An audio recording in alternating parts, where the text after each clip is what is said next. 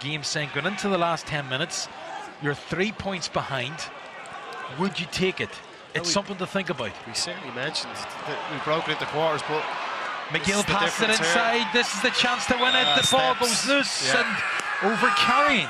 Again, it comes back to this Monaghan game last week where you just feel that Down look the better team. They look as if they're going to win the game, but these wee things where they have the chances, they don't take it, lacking in that little piece of energy to an extent, and leave themselves open to a sucker punch. It's actually the start of the game. We've realised from the last two games that you need to have